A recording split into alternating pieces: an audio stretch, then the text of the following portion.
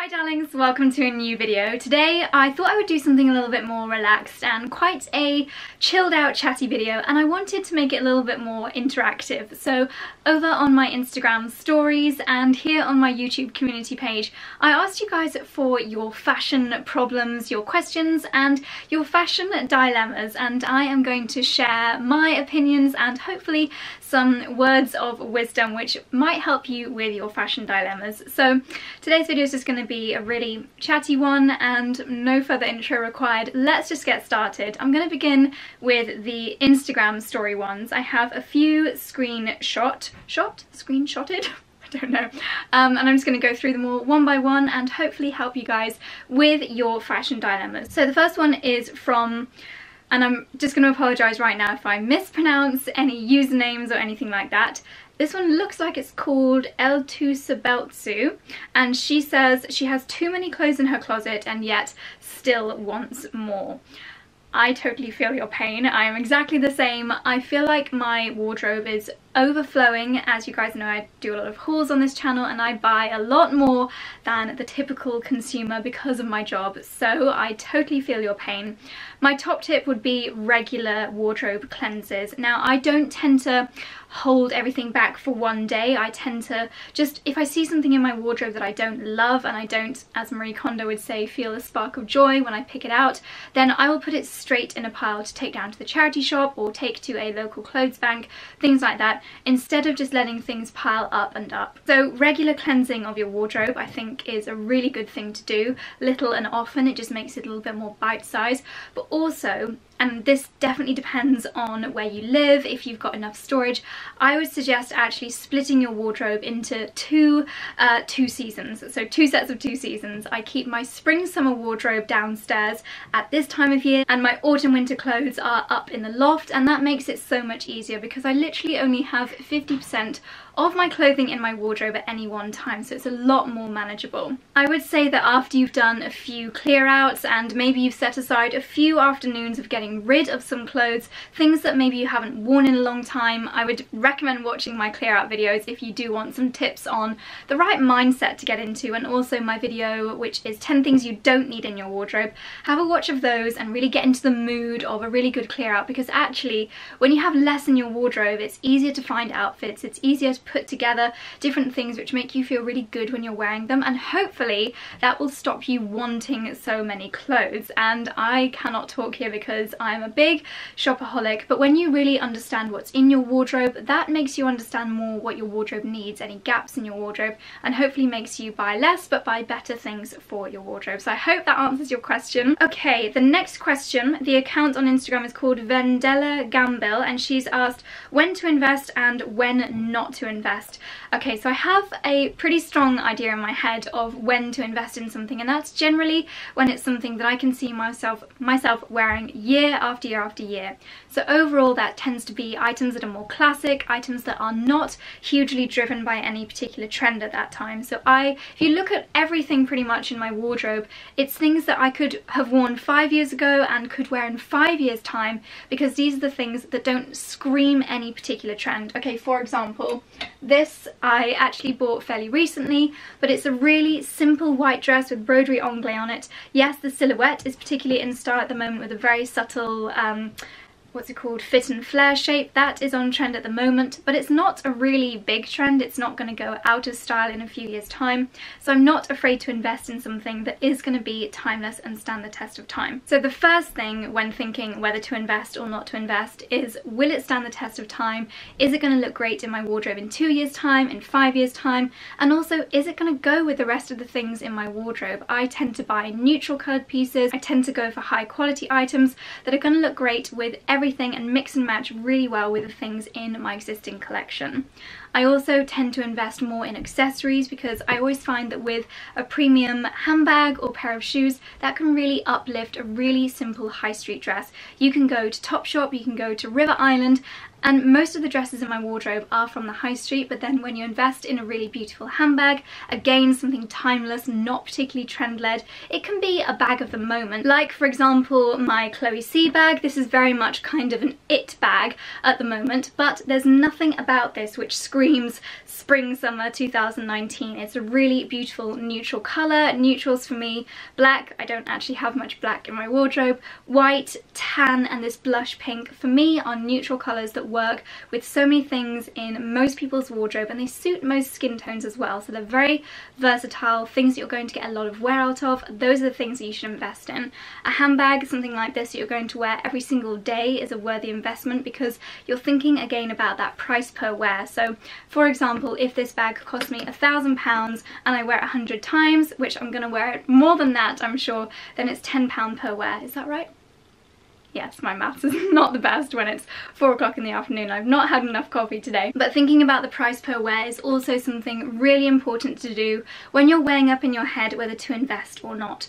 As a whole, if something is really on trend at the moment, then I would go to the more affordable side of the high street and not invest, because you never know if that thing is going to be on trend in a few years down the line, unless that on-trend item perfectly matches your personal style. For example, okay, a pearl headband. I actually haven't invested a lot in pearl headbands. I've gone for the affordable alternatives, but actually they do work really well with my personal style, so I could wear them in a few years' time. But because it's a trend piece, I have gone to the more affordable side of things. So hopefully that makes sense. And again, I feel like these are things that I say in all of my videos, but that would be my tips for when to invest and when not to invest. Right, Gal Pinelisa has said, what should we do if we have a lot of clothes but end up wearing the same ones? Firstly, there's nothing really wrong with that, because that means that the pieces that you're wearing on repeat, you know for sure that those are your go-to pieces. You obviously look and feel fantastic when you wear them, so don't beat yourself up about that. Perhaps when you're shopping you could think, actually this blouse would go so well with that pair of trousers that I love and I wear all the time. So maybe think about those items that you do reach for time and time again when you're shopping, and just buy some new things that will work really nicely with them. You guys know how much I love my Tyne trousers from Reiss, and when I'm shopping, if I look at a blouse and I look at a jumper, I instantly think, oh my gosh, that would look fantastic with my trousers that I wear on repeat, and it just gives me another excuse to get more wear out of them. A slightly different tip would be, and this is if you do want to get more out of your wardrobe, it would be to rotate your hangers. So in your wardrobe, if everything is facing one direction, once you've worn something, washed it, and then you're about to put it back in your wardrobe, why not turn the hanger around like that, and then challenge yourself not to wear that item until most of the other items in your wardrobe are also turned around. If after a couple of months you realise that there are maybe 10 or 15 items that the hanger is still the original way round, do you really need those items in your wardrobe anymore? You're clearly not wearing them. Do you not love them? Do they not work with your personal style? Do they not work with other things in your wardrobe? If so, maybe it's time to either sell them or take them to a charity shop, or see if a friend would like them instead. Fabulosa Caqueo, I'm so sorry if I'm butchering these names, has said, my bag is too big and heavy and ruins every cute outfit. Girl, I feel your pain, because I am the queen of huge handbags. So many of my favourite handbags are ginormous. My Valentino bag, my Loewe basket bag, my Mulberry Bayswater, they are huge, and I love to carry the entire world around with me. I even went to Wimbledon today and I took my laptop with me, as well as a big camera and all of my memory cards and charging devices. I love to carry it all, so I definitely feel your pain. My first tip is to actually treat yourself to a really nice big handbag, because then you won't feel like you're laden down with a really big ugly bag. You know, if you treat yourself to something that you feel proud to wear and that actually elevates your wardrobe, then you won't feel so begrudging to take that bag around with you. Obviously you want this bag to be really comfortable to wear, so avoid chain straps. I made the mistake of investing in a Mulberry Cecily bag a few years ago, and it's huge, really big, and it's also got chain straps, so when I wear it, it literally like shreds into my arm. Whereas two of my current favourite large bags, I feel like I'm doing weights showing you this one, the Loewe basket bag. This has still got my laptop in it from earlier, this bag honestly weighs a ton, but the shoulder straps are a good length and they're big chunky leather straps, so actually it's not hurting my shoulder and it's not hurting my outfit either, because it is a very chic big bag. Similarly with this giant Valentino bag, I tend to use this when traveling. It is the perfect kind of beach bag or hand luggage bag. The same as the Loewe, it fits perfectly over the shoulder and the leather straps are just super comfortable and they're not ruining the outfit in any way.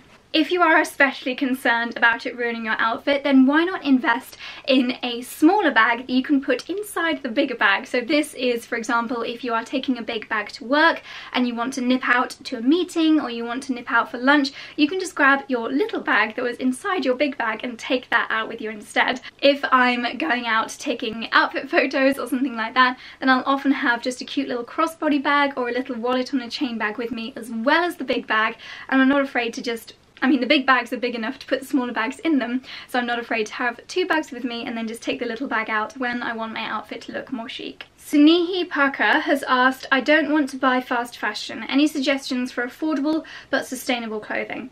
Okay, so my top tip would be to buy less. You don't need to be buying new things every single season. You don't need to be buying the latest trends. If you want to spend, say you've got a budget in your head, don't think about the amount, the quantity of items that you can get for that budget. Think about the pieces that you are going to get so much wear out of. The most sustainable thing that you can do is wear what's already in your wardrobe. And I might be shooting myself in the foot here by saying this, because a lot of my videos are sharing new clothes with you, and I know, guys, it is a dilemma that I think about all the time, but I hope that the clothes and the style tips that I share with you are encouraging you to buy the right things that you're going to get a lot more wear out of, as opposed to buying more and more and more things. I hope that that's what I'm helping you to do anyway. So the most sustainable thing you can do is shop what's in your existing wardrobe. I have got a video on ways to can't remember what it's called, but it's something like ways to style items that you've already got in your wardrobe. I will leave it linked on the screen here and down below. And there's just simple ways that you can update things you already own. So if you have been wise and you've invested in classic timeless things, then a really small tweak, like for example with your white summer dress from a couple of years ago, you can make that really perfect for summer 2019 by adding a shell necklace. With your old handbag, add a silk scarf, and just elevate things you already have in your wardrobe. If you take care of the things you've got in your wardrobe by washing them well and just generally taking a bit more care from your clothing, then hopefully these things are going to last you and they're going to look good for a really long time. M_Abel Coca has said, is it okay to wear a floral dress in winter? Absolutely. I think that there are no time limits when it comes to wearing a floral dress. One of my favourite winter outfits this year, I will hopefully try and find a picture that I shot in Istanbul. We went there when it was really chilly earlier this year. I wore a red and gold I think it was long sleeve, floral dress with a faux fur gilet and over-knee boots. Those are my two accessories that I would say are the perfect solution to wearing a floral dress in winter, because you want to layer up and you want to add as much warmth to the body as possible. So a faux fur gilet, thermal underneath if you can get away with it, and over-knee boots are the perfect way of styling a floral dress in winter. I think you have to be a little bit careful with the colours. I probably wouldn't wear, I don't know, like a coral coloured floral dress in winter, just because it's not quite the right vibe. But if you've got even white, I think is absolutely fine. Maybe you want to put a lovely chunky jumper over the top and then you'll be able to see the bottom of the dress underneath. But then if you look for colours in your wardrobe that are a little bit more neutral, for example whites, blacks, tans and blush colours, I think that with the right accessories you absolutely can wear them any time of year. But if you've got floral dresses that have got navies, burgundies, dark rich colours which you typically associate with autumn winter, then absolutely, it's all about the accessories, it's all about the layering. It feels weird talking about this when it's 30 degrees today, but with the right layering pieces, then absolutely you can definitely wear your floral dresses in winter. Olga Liliana Ramirez Mendoza has asked, home office outfits when tired of leggings. You want to relax but be stylish at home. Did you buy the Reese Tyne trousers? Because honestly they are my go-to for being relaxed and at home. But in all seriousness, I think that you can definitely get loungewear now, which is really smart. Look for fabric that is stretchy, that's got a good stretch to it, so even if you're curled up on the sofa on your laptop you're still going to be comfortable. But if it's that really nice kind of thick, close to the body fabric, then it's not going to look as relaxed as a pair of, I don't know, jogging bottoms for example. I also think that if you look for some nice materials when it comes to a merino wool jumper, once again it's really cozy but it's still smart as well. Yeah, I would say just look for things that have got stretch to them, some fabrics which are breathable, soft to the skin, because then you're going to feel like you're wearing your dressing gown, but if the postman rings or you have to nip out for a last minute errand or meeting, then you're still going to look really smart. I will leave a link to a few of my favourite, more relaxed items down below that will hopefully give you a little bit of inspiration. This is a really interesting question. It's from Angela Brum 10, and she said, how to tone down our chic style when we go to more casual meetups. Oh my goodness, I wish I had the perfect answer for that, but it's quite funny because I feel like here in London and the lifestyle that I have, I go to nice events, I go to meetings with people that I like to get dressed up for, and I take it kind of for granted that I have a lot of opportunities. This is not me showing off, by the way, I'm just saying it how it is. I have a lot of opportunities to wear the lovely things in my wardrobe, and then sometimes I go back home to Gloucester and that's just a totally different environment. It's literally like I'd be having meetings with farmers if I was having meetings with anyone. It's so dressed down there, and I think there are ways of being chic, but a lot of the things in my wardrobe just don't work for that lifestyle. I think that you just kind of have to find ways of showing your personal style, but without wearing items that are inappropriate. So for example, if I was going around my hometown, I probably would wear this kind of dress actually, but maybe I would pair it with more casual accessories. I'd probably still wear a straw bag, but maybe I'd wear flat sandals. I probably wouldn't wear the Valentino sandals that I've been wearing today. I'd find ways of styling up more casual outfits like jeans and a really nice blouse. I would say mixing and matching your smarter items and your more chic items with more plain items. But then again, it totally depends on where you live, the kind of events you're going to. If you want to dress chic, then no one is stopping you. It is always better, in my opinion, to be overdressed than underdressed, and as long as you wear the items that you want to wear with confidence, then you're going to look and feel amazing. So don't let your surroundings and your non-chic things that you've got to do put you off from wearing what you want to wear. Also, I think that accessories are a really great way of still being super chic. You can really amp up a very simple outfit. For example, jeans and a t-shirt with a pair of hanging pearl earrings or even a headband and some dramatic sunglasses and a great pair of shoes and a low-key but very fabulous handbag is a really fantastic and super chic outfit that is appropriate no matter, I think, where you live or what kind of events you've got to go to. SWAT89 has said, finding comfortable heels that don't look like something my mother would wear.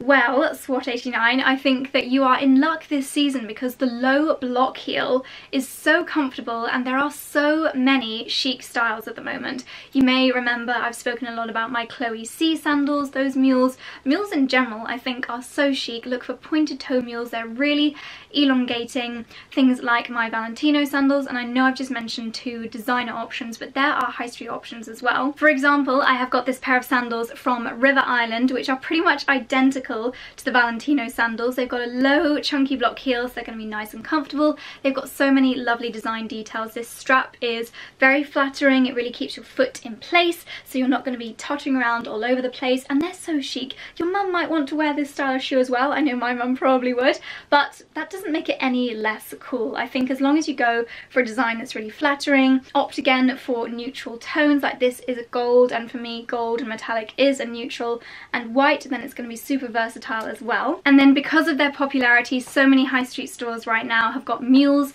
This is my favourite pair of Topshop mules. You've got a really lovely soft pointed toe, again a chunky block heel, so really comfortable and easy to walk in, and these definitely don't look like anything that your mum would wear. Again, my mum probably would do, but these I think are still a very, very chic style on the high street, and there are so many options out there at the moment. So mules and chunky block heels I would say are the way forward if you want comfortable heels that are still stylish for summer 2019. Emma K. Cleary has said, not knowing how to dress for an occasion, like would I prefer to be over or underdressed? Emma, it is always, in my opinion, better to be overdressed than underdressed. If you're overdressed and you wear your outfit with confidence, then no one's even going to think you're overdressed. They're going to think you look fabulous and they are going to wish that they got more dressed up as well.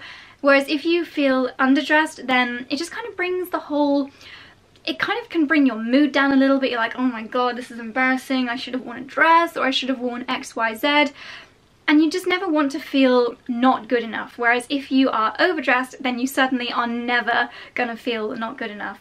If you're unsure about a dress code, then I would recommend going for a dress style that you feel really comfortable in. So for example, for me, it would be a broderie dress, obviously not a white broderie dress if I'm going to a wedding, but just something that you know you feel really comfortable in. It probably shouldn't be something with really dramatic design details, like don't go with something with huge voluminous sleeves, but something really chic and something that's very stylish. You can style it up with some fabulous accessories, something that's not too OTT, but still a very beautiful and elegant outfit. You really can't go wrong with something like that, and I hope that in my hauls and in my styling videos I show you quite a few different options. I know you guys have seen me talking about this quite a lot recently, but this dress from Ted Baker I would say is perfect when you aren't 100% sure of the dress code, because I think that it can be made to look more dressed up or dressed down, and it's not too in your face, but it is a beautiful, elegant dress. Recently Charlie and I went to a film premiere and I didn't know the dress code because it was going to be a yellow carpet, not a red carpet. It was for the premiere of the film yesterday,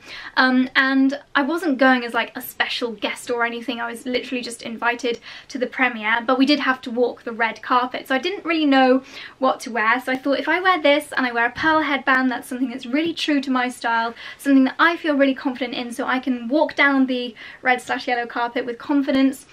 And I just felt that it was perfect for the occasion, and it would have been perfect had the event been more smart, but also it would have been perfect if we'd have had a more casual after party or something like that. So items that you feel really comfortable in are more important than whether you are over or underdressed, in my opinion. Emma McDonald has said her fashion dilemma is trying to look stylish when you have a set work blouse, black pants and a jacket for your uniform. This is really tricky, but once again my answer really is how you wear it and your accessories. I don't know how strict your policy is, but I think that the way to look really chic if you have a really strict uniform is to focus on the areas that you do have control over. So is your hair perfectly groomed? Is your makeup done in a beautiful way? Are you looking after your skin? Are your nails perfectly manicured? These are simple ways of ensuring that you look well groomed, because that's what you've got control over. If you don't have control over the actual items that you're wearing, then there's nothing I can say. There's nothing, you can't break the rules. I had this struggle a lot in school. I actually got told off so many times. I was made part of the uniform committee in the hope that I would actually stick to wearing my school uniform, but no, I would pin things to it, I would sew lace to it, I did so many things to try and embellish my uniform, and I wouldn't recommend doing that. It's not really a good look to DIY your uniform. But ensure that the items that you are wearing fit you properly. If you're wearing the same thing, and I don't know if you've been given a specific blouse and a blazer, but if not, just ensure that these items are items that you're going to be wearing on a daily basis. The ultimate price per wear. Your uniform is something that you wear day in, day out, so the price per wear on this is going to be absolutely minimal. So invest in something that you feel great in, beautiful materials that cut to your body in a perfect way so that you feel fabulous and know that you look smart when you're wearing them. Frankie Flanaganks has asked how to style midi skirts without feeling granny-ish.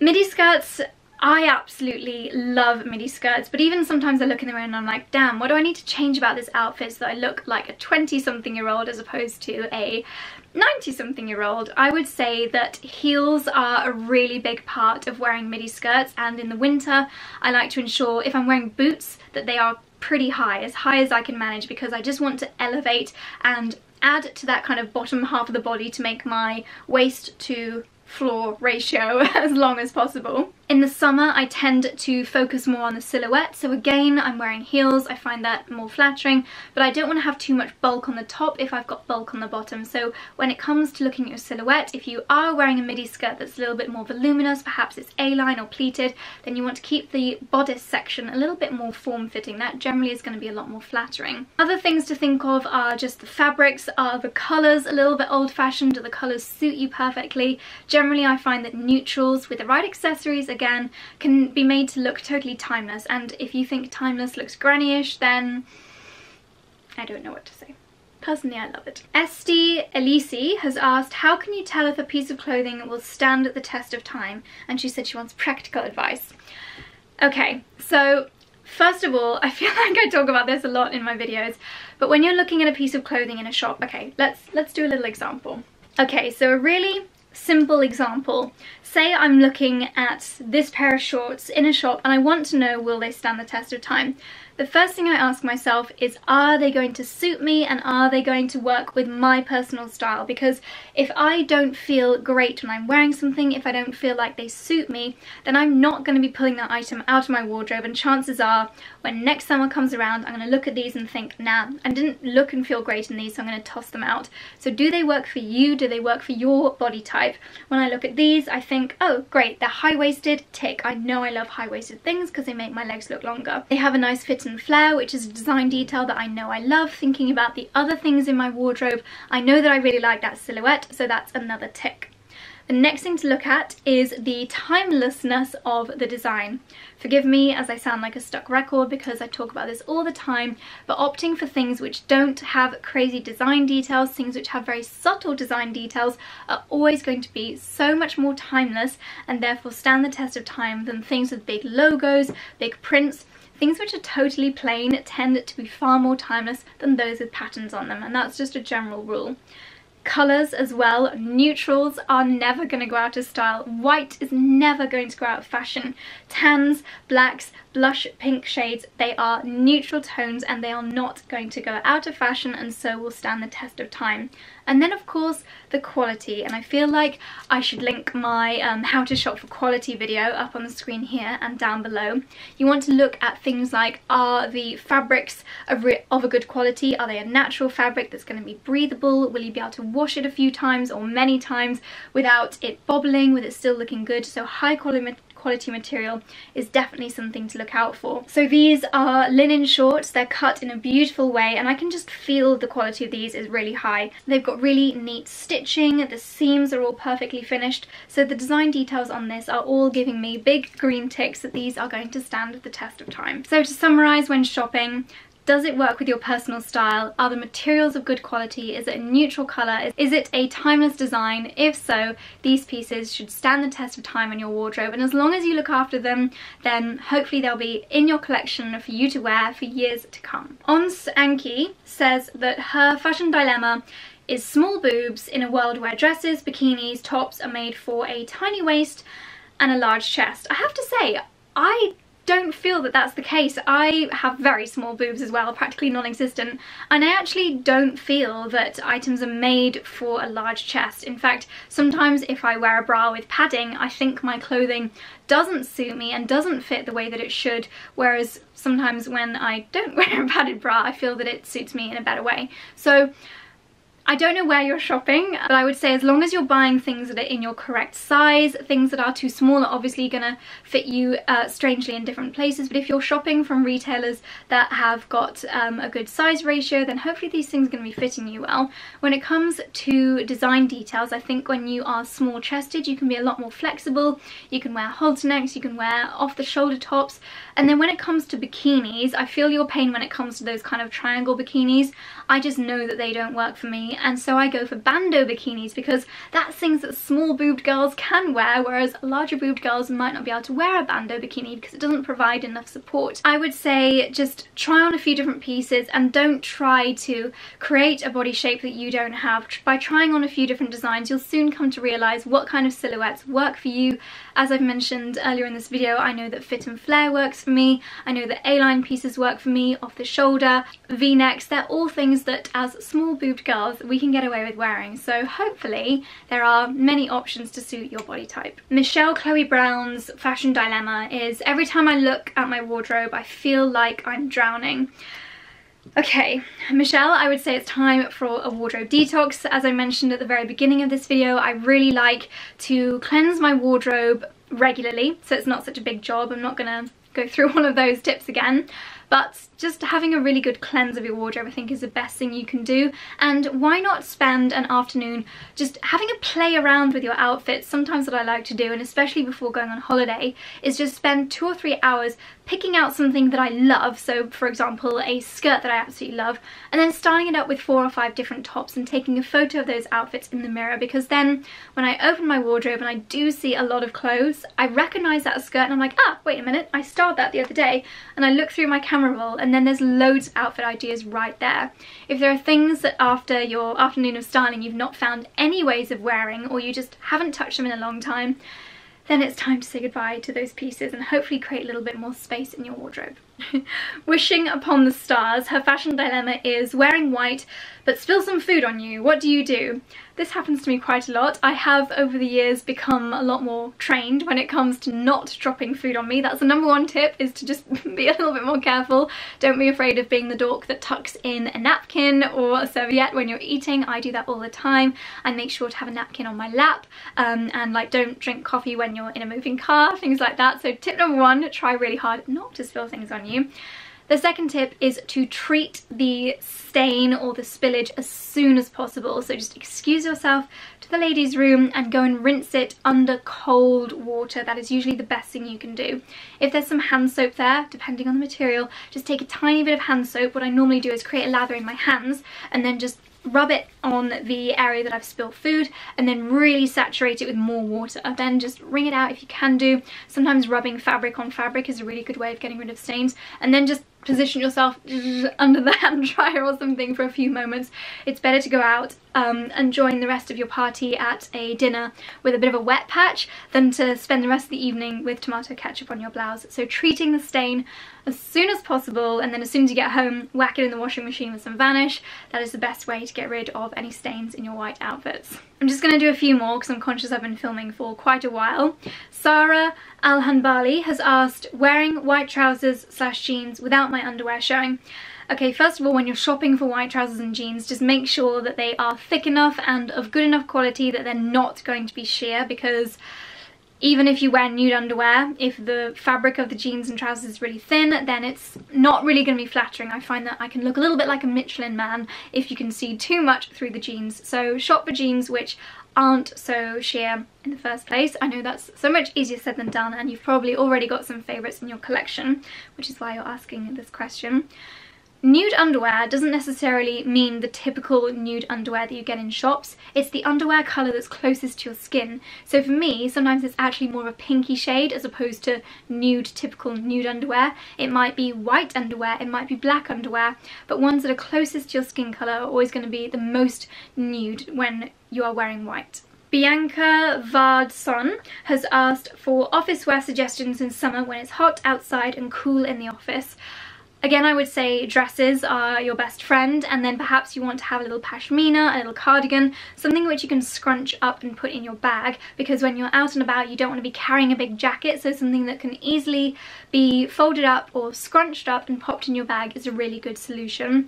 A dress, something that perhaps is long sleeved, so for example something like this, a shirt dress, is a really good option because actually a lot of your body is covered thanks to the long sleeves and the midi length of the dress, but then the material is really breathable. It's got these broderie sections which just encourage airflow. If you watched my how to look chic when it's hot video, you'll know that these kind of design details really help to keep you cool on the outside.